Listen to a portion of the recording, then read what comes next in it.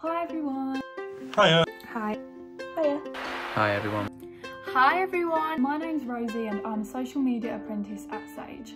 I'm 18 years old, I live in Southend-on-Sea and I've worked here for the past 6 months and I can honestly say that I've loved every second of it. I'm Lucy, I'm 20, I'm based in Newcastle and I'm a pupil apprentice at Sage. When I left school I had absolutely no idea what I wanted to do. So I went to Gateshead College and studied business studies for 2 years. Realised that I really enjoyed the HR part, so I did a bit more research into it and applied for HR course in uni. So I got accepted for it, but I realised that my heart wasn't in it and I didn't want to go to uni. So I looked for apprenticeships and I found Sage and it literally ticked all the boxes for me. So I quickly applied for it and I luckily got accepted for the role. So I've been in my current role for just over 2 years now. I started as a level 3 apprentice doing my CIPD and I decided that I wanted to carry on expanding my knowledge in HR. So I've just recently started my level 5 and I'm really enjoying it so far. So my name is Sam Hutchins. I am one of the new global security apprentices at Sage. The onboarding experience virtually has been kind of strange. It's manageable is what I'd say. Sage have been really welcoming about it. So as you can see behind me, I'm still at home. I'm working virtually. My interview process is all virtual as well. And it's all just been kept to Teams. In terms of what to expect really, here at Sage, they've been absolutely amazing when it comes to the pandemic. They've sent out IT kit via courier for me. Any requests for extra equipment, like a monitor, headset as well, you can just request that and they send it off to you, which is really cool. Before joining Sage as an apprentice, I was at sixth form studying for my A-levels, I was doing media, business and geography, but I just never really felt that the university route was right for me. I'm Nat, I'm 24 years old and I'm based in London. I'm on the digital marketing team and my full title is Marketing Content Operations Apprentice. The reason I decided to go for a marketing role is that I'm quite creative. There's so many different roles that you can get into here at Sage. I never saw myself working for somewhere like Sage, but here we are. To be honest, when I left school I had no idea what I wanted to do. I actually tried going to uni and I quit after a year because I realised it was not for me. It's really not for everyone. You know, I worked in loads of different places. It was only this year really that I thought, you know, marketing is a good way for me to go because it can use my creativity as well as all the other skills that I've gained over the years of working. I'm 24, so take your time, explore your options. If I'd known more about the options outside of university, I definitely would have gone for an apprenticeship long before now. And I'm really glad that I discovered Sage when I did. I'm Abs, I'm 16 and I'm a technical support apprentice at Sage. I'm based in Newcastle and I've not long left school myself, so I totally understand the situation that you're in. I've recently just got my GCSEs and I haven't actually even seen the officers yet because of COVID, so I've been working from home since October. My day usually consists of my morning huddle where we discuss our goals and achievements for the previous day. Then I'll usually take some calls or do some web chats and then do some form of training on the afternoon sometimes. And I also like to catch up with everyone at lunchtime and just make sure that everyone's doing okay while we're working from home. My name's Cameron, I'm 17 and I'm from Gateshead. I've been doing a technical support apprenticeship at Sage for the last few months. So after I left school I didn't really know what I was going to do. It was either go to college with one of my best mates or do sport at Gateshead College. So I done a year of sport at Gateshead College, which I found quite fun. I thought I was really good at sport. What to wear to wear is pretty standard. As you can see, he has me rocking the Sage hoodie with a pair of black joggers, which is what I normally wear to work. Look at that pose, brilliant. So my lunch either consists of a festive bake, a steak and cheese from Subway, or a Savoy dip from Dixon's, which are all gorgeous. After I've had my lunch, I normally browse the internet or watch funny videos on YouTube. Throughout my apprenticeship, I've had 2 stages. I've had the training side. The trainer was Paddy. It was great help during that time. And now that I'm online, my coach is called Gareth. He's also great help. For our training, it's all about learning your role and the stuff you're going to be dealing with when on calls. In my part of the business, the coach is there to help you while you're doing the calls and learning the trade. In training, we've done a few things to get to know each other. The first one was a Kahoot, and we used to do Kahoots quite often to learn and get to know each other.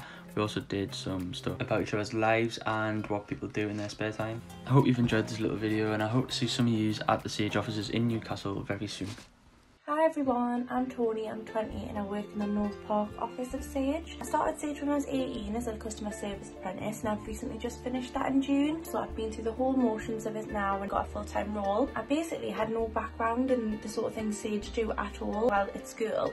I worked in Wetherspoon, so I had a bit of a customer service background but not much on IT. But I didn't have a clue what I wanted to do when I left sixth form. I just knew I didn't want to go to university and I just wanted to like go into a job straight away and make money. So I like business and I did do a little bit of the IT in school, and then I saw Sage and thought that would be perfect for me. So when I go into the office, I usually wear a pair of jeans, some boots, a smart casual top. If it's a Friday though, it's a bit more casual. But when I've been working from home, I've been wearing a bit more casual stuff. So what I usually do for lunch when I'm working from home, I always try and go for a walk, even if it's just a half-hour walk, just to get out the house and get some separation from my desk. And when I'm at work, I try and get away from my desk again, even if it's just going downstairs and grabbing some food or having a little walk with a colleague or just going to catch up with another colleague. And in Sage, you can turn to anyone for support. The highlights of this entire process really, I'd say, was on boarding week. So there's 4 apprentices joining London Bridge this year and I'm one of them. So we were doing an icebreaker amongst all of us. And one of the questions, I think, it was, would you rather? It was something like, would you rather have a nose for ears or ears for a nose? It was just wild. There was so many other questions along those tracks. But truthfully, it's been a really enjoyable experience because I've been having to balance working from home as well. And I'm having to kind of establish where the baseline is for a good work-life balance, which, to be fair, that Sage are really great at maintaining that. In my first week, I got told off for not taking a break. It's just meeting up with people I'm looking forward to, really. It's getting to know everyone in my team. And yeah, so if you do go into a full-time job during the pandemic, then best of luck. Got a bit of a challenge ahead of you, but I'm sure it's nothing that you can't handle. I mean, after all, I'm doing it, and it's my first full-time job. What do I wear to work? Big jumpers and trackies. Comfort over style when you're working from home. To be honest, I spent all day drinking tea and snacking. So my favourite lunch is probably cheese on toast. I can have that any time. Like, that's the problem with working from home. The fridge is just over there. I've only worked from home so far, so I'm looking forward to being able to explore nice little cafes nearby.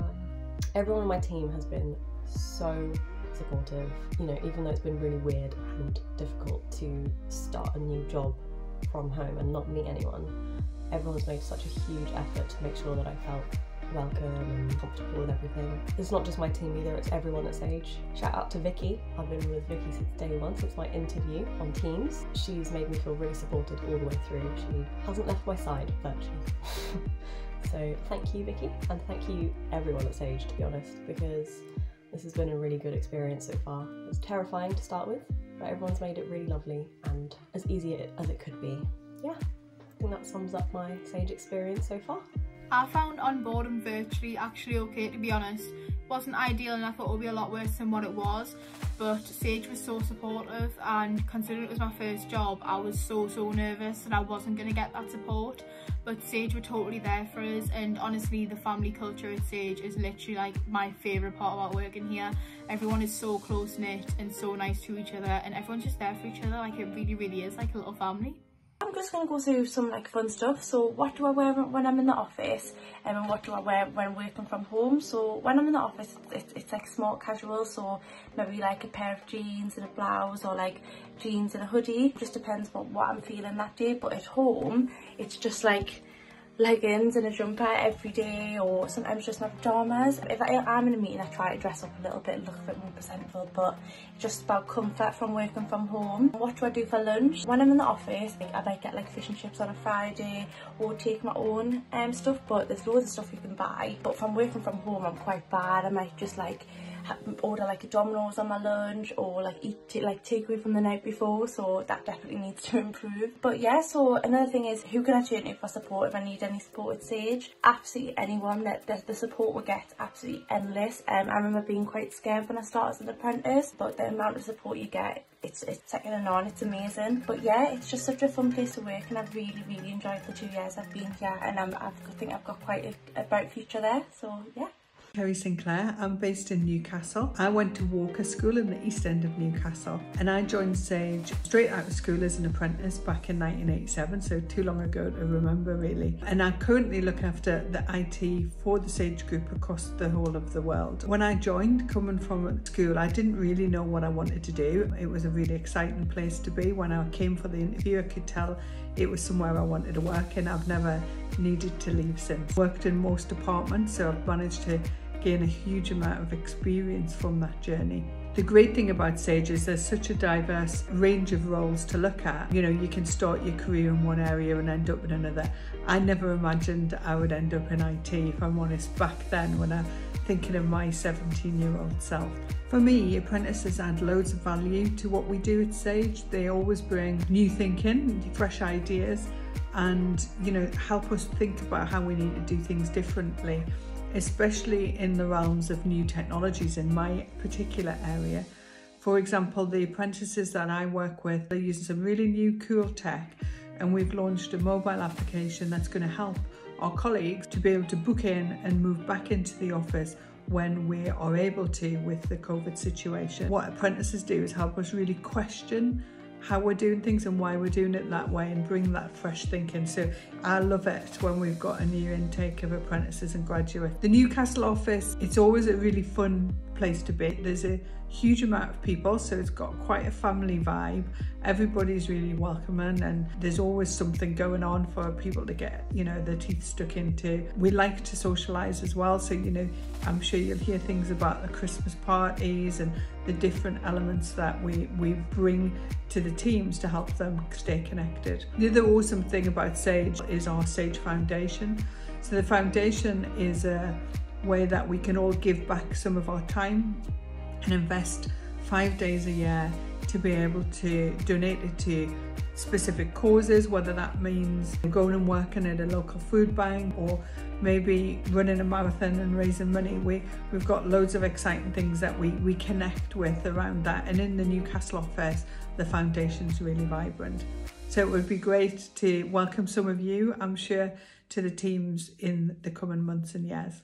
Thank you.